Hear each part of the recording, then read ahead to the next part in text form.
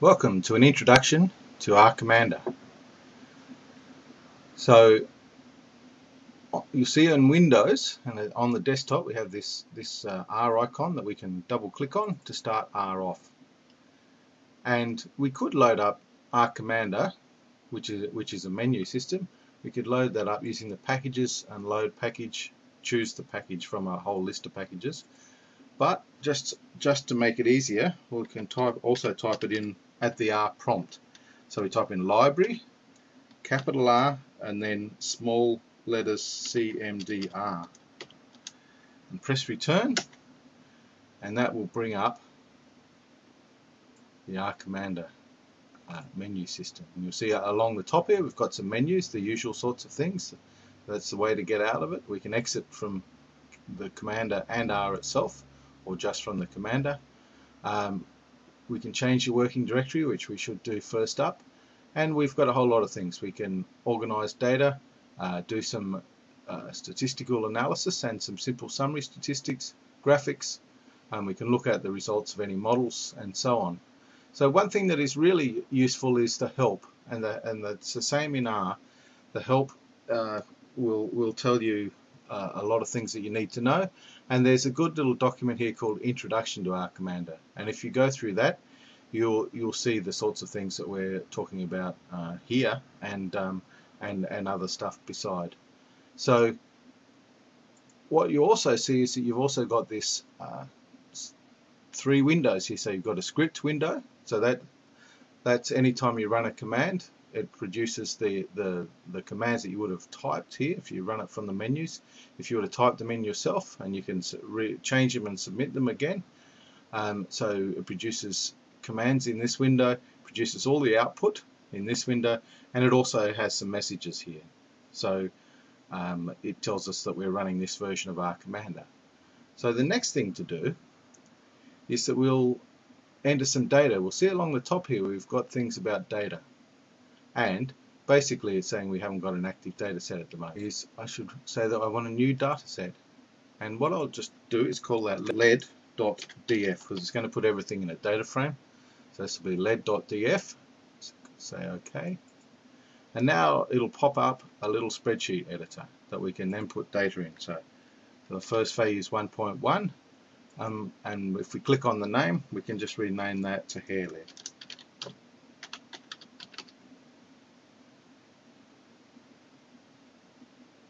I might just keep it consistent. I'll keep it lowercase. So pressing return gives us that, and I'll just put in the rest of the numbers. So we're back again. I've just put in all those numbers, and so now I can just close that, and it'll tell us down here that the data set has 16 rows and 1 column, so I've left one out. So I've just fixed that up by editing the data set and just put in the extra value there. And so we'll see that it's in the script window it said fix lead.df, and we can just check that by viewing the data set, which has just gone off the edge of the screen here, but I'll bring it back on, and we can see that we can check that manually. So if we'd actually wanted, if we decided that one of those values was wrong, for instance say this one down here, we could change that just by clicking on it and just typing in 2.7. But I won't do that just now. I won't save it. I'll just put it back to what it was, 27. And so we can easily modify the data set, change the names, and add in extra data.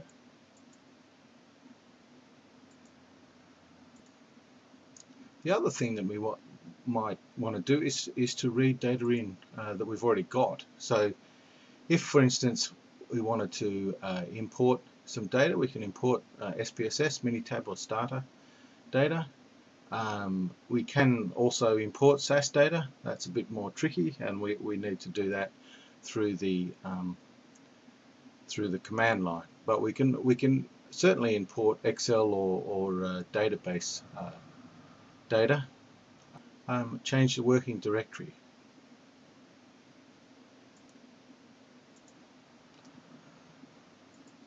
So if we change the working directory, we'll see here that we've created one here already for the demo. And then any files that we either save or open will be in this directory here. And we can see that we can reuse this command anytime we'd like later on without having to go to the menus, just by just highlighting this or clicking on it and pressing submit. So now I'll open a data set and imported data from Excel, and I might just call that lead2.df. So okay, and now we can see we've got a few files here. I'll just use that one, exercise 2.2, and it's, if we now have a look at that data, then we'll see that it's basically read the data in. So I should show you that file. It's just this Excel file, just with one column, but it could have a number of columns, and that would work fine. So now we're ready to look at some summary statistics.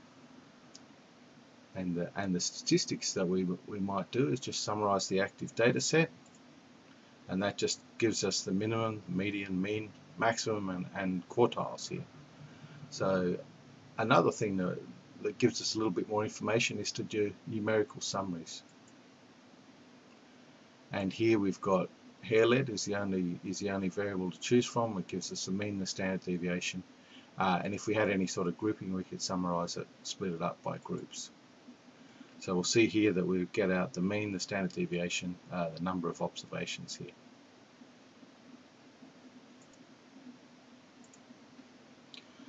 So our data set at the moment has got only one column, one variable, and it's a numerical variable. So if I look at the structure here, str, if I come up into the script window, I can use any command that I like. So I can use str of lead2.df, and if I submit that, that tells me down here that I've got a data frame, 17 observations, and one variable. And what I might like to do is create a factor, splitting up those lead levels. There's a number of ways I can do that, but the most simple way is to go up to the data menu, look at manage variables in the active data set, and we can bin a numeric variable. So we've got a numeric variable here called hair.lead, and we could bin that, and we could really just easily set it up that R itself, or R commander itself, can just cluster it using an algorithm. And so we might call that, we'll just call this clustered lead, cluster lead, and it'll just create 3 bins by default. We can change that, of course. We'll just say OK. Now if we look at the data set, what we've got is we've got these 3 groups, one here just with this one data point, the very large outlier, and another one with values between 8.5 and 27, and then the other ones that are smaller. And so it's labeled it with the range here, so we can see what's going on.